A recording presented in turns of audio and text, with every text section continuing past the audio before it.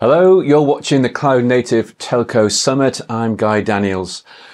Telcos are endlessly looking for new ways to reduce their costs and improve automation. Using cloud infrastructure has enabled some economies of scale, but there are still high hopes that AI can deliver even greater savings and innovations. AI relies on having huge amounts of data, which telcos often have. But what can telcos do if that data is difficult for AI to access?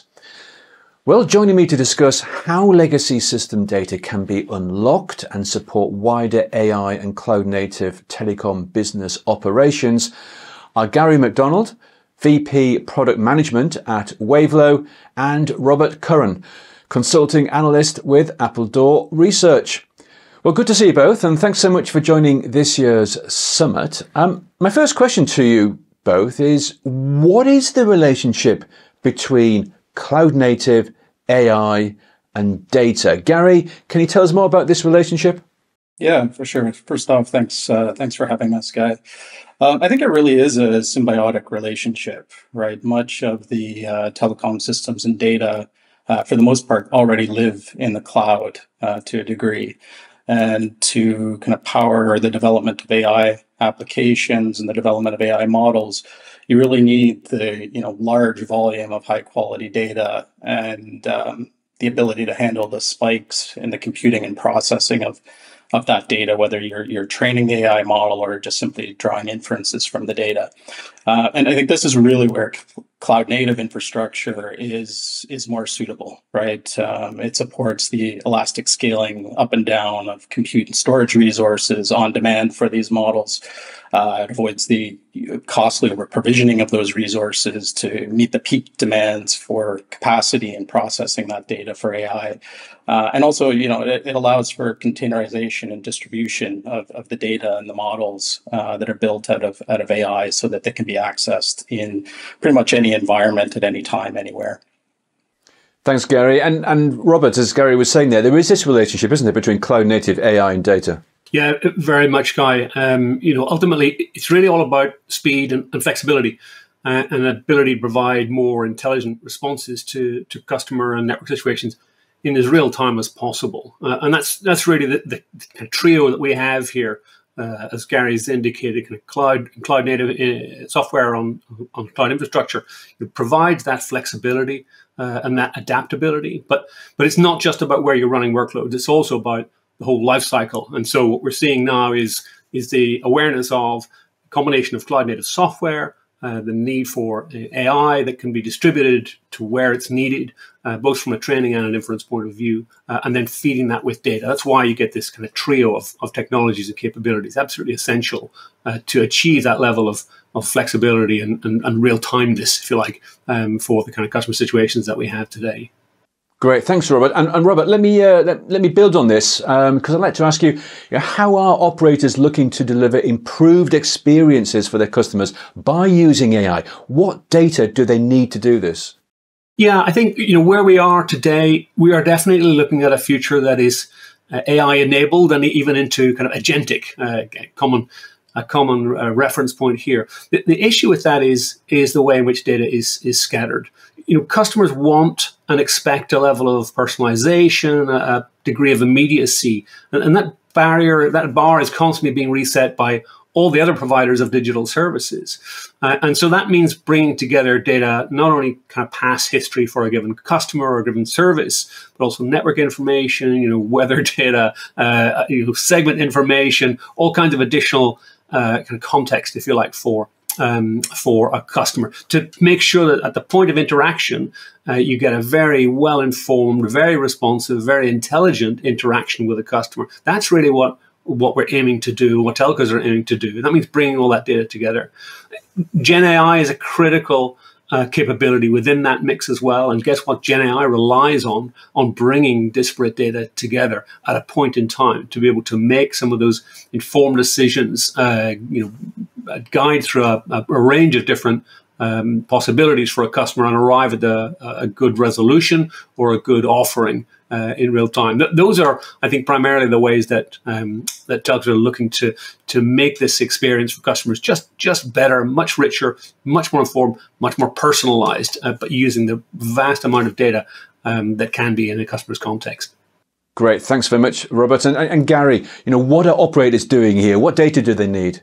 Yeah, I mean, obviously they need a lot of high quality, large volumes of high quality data, right? That is reliable, is accessible, and is really relevant to the customer experience or the operations or the business process that the operator is trying to manage. And so, Robert touched on the personalization aspect, right? So having the right information at the right time that can really enrich the personalization and tailoring of the operator service offering to the customer is important.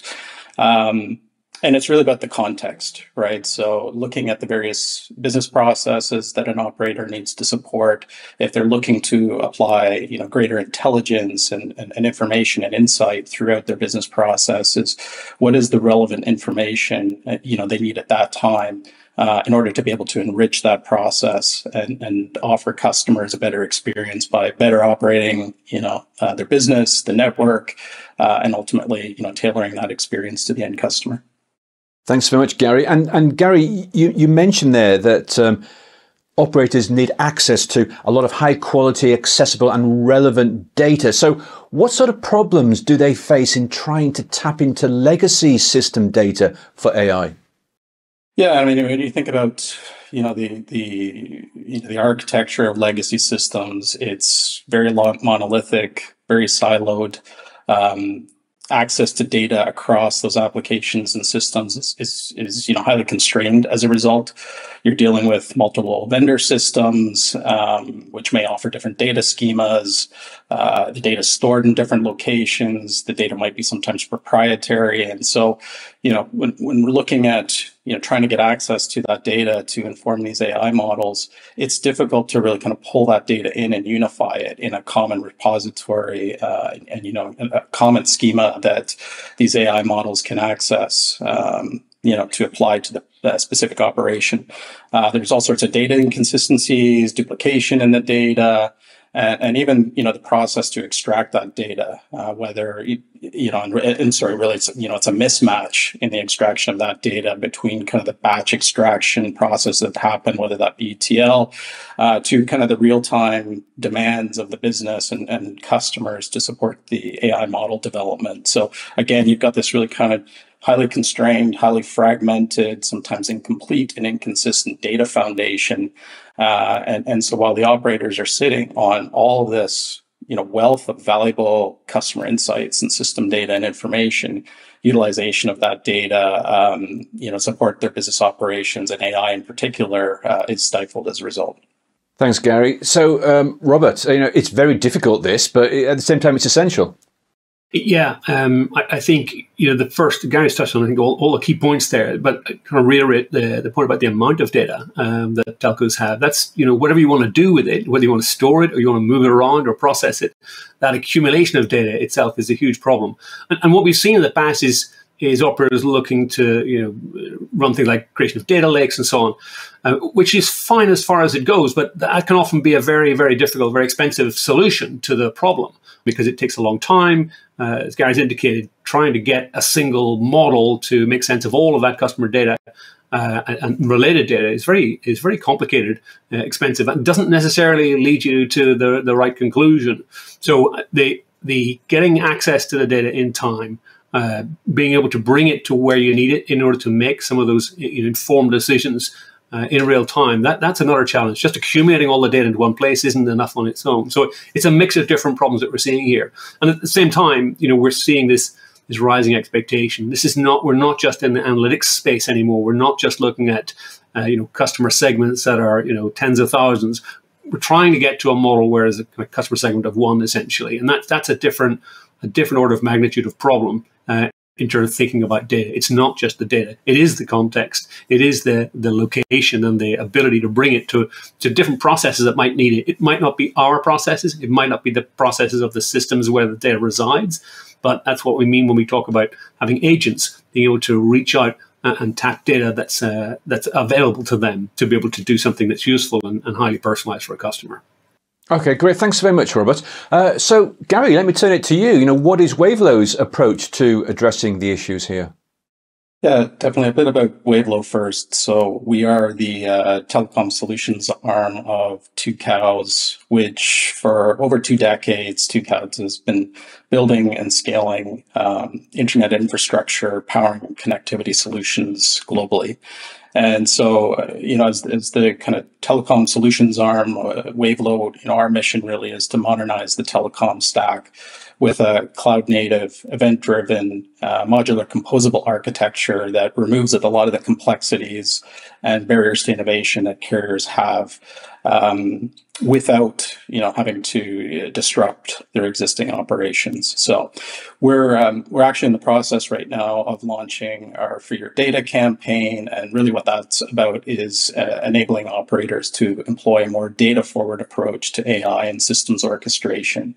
And so what that means is being able to kind of connect to the data where it lives, in the cloud, in various systems and applications, connect to that seamlessly across the fragmented systems and silos, convert that raw data from the legacy systems into more of an event-driven format that offers consistency and reliability, and it's more ready for use across a modern platform that the operators are looking to deploy. So making that, accessing the data, translating that data, and making it available to real-time decisioning to support the training of AI models, and going from kind of a more static approach to more of a live data feed, and that then powers kind of AI insights, automation, and innovation. Okay, that's interesting. Thanks, Gary. And can you elaborate a little bit on as to the primary benefits of the approach that you've taken? Yeah, I mean, the intent is really to help operators innovate their services, launch new services that take into consideration the constraints of the legacy systems that they're operating, enable them to work with those legacy systems to kind of handle the real-time demands of the business and of customers, and help them launch new revenue models that are more dynamic and responsive to the market, all underpinned by kind of a cloud-native, AI-native orchestration architecture. And so, we can really meet the customer where they are in terms of their legacy system modernization. We can help them along their journey to really kind of enrich their existing business processes and systems with a more intelligent and automated AI native solution using this kind of event-driven cloud native solution. As I mentioned a little bit earlier, because of just the nature of event-driven architecture, we can do this without disruption to the operator's existing systems and operations. Okay, thanks so much, Gary. And let's talk now about event-driven architectures in telecom. Robert, let's start with you. Is this a new development, or they're now in more common use? Yeah, it's really interesting, Guy. Event-driven architectures are something that's relatively new in telecom, but incredibly well proven in other industries that have been digitalizing for some time, particularly finance, banking, retail, plus your typical hyperscalers, the Netflixes and so of this world. We're moving from a time when we used so-called service-oriented architectures, SOA. That was pretty commonplace for the last 20 years or so as a sort of go-to architectural choice. But that was really created in a sort of pre-cloud, certainly pre-digital first context that we have today.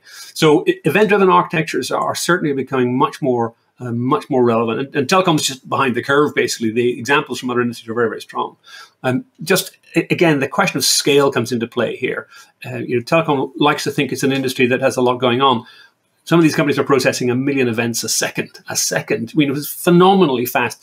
And they're using that to feed data pipelines that in turn feed AI that's looking for all kinds of things simultaneously, not only for things like dynamic pricing and choices and preferences and options, but also things like trying to identify fraud and so on. So there's a lot of different ways to use this architecture, these principles, and to solve problems. And we are seeing it becoming more a feature, more relevant in telecom.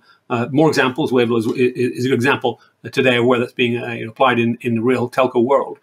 Certainly more relevant, and that, I'd say, working backwards from the customer, back from that market of one, is certainly drawing more attention to what event-driven architectures can really do.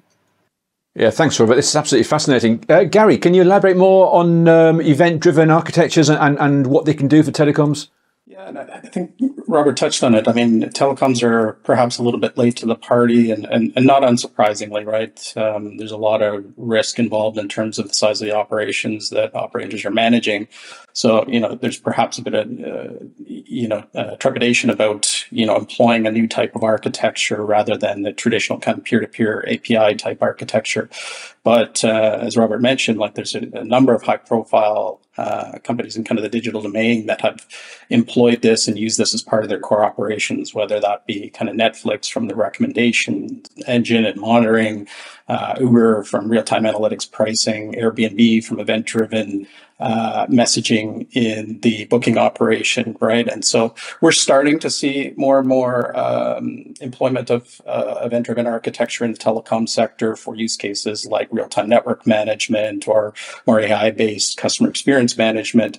But just I think given the scale and the size of the applications and services that the operators are running, again, there's a bit of that risk aversion, but it doesn't have to be that way. As I mentioned earlier, the good thing about event-driven architecture is you can effectively run a different or parallel processing system to your legacy stack without interrupting the ongoing operations or system processing that's happening in your legacy stack. So I expect, based on some of the interactions we've had, there's a lot of interest in how to go about deploying this in the telecom space. And, I expect we'll see more and more of that in the years to come.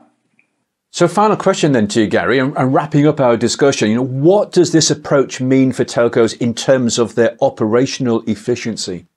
Yeah, I mean, you can immediately go to kind of the cost equation of that, whether it's offering more reliability,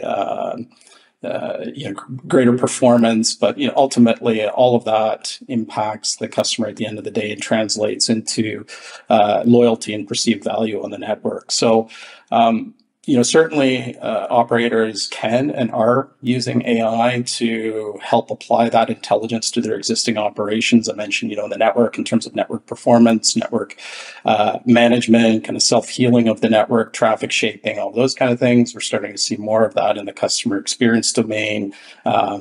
As an augmented care agent experience, offering a more tailored service to their end customer, even with applications like Next Best Offer, empowering sales and marketing with the right intelligence about the particular customer base that they're pursuing, how they can put kind of the right offer at the right time in front of that customer. So, these things all amount to being much more efficient within the telco operation. And of course, that translates into cost reduction or cost optimization. And of course, the cost optimization would be passed on to the end customer at the end of the day. And that adds to kind of the perceived value they're getting from the operator. Great. Well, unfortunately, we must leave it there for now. Gary and Robert, great talking with you, and thanks so much for sharing your views with us today.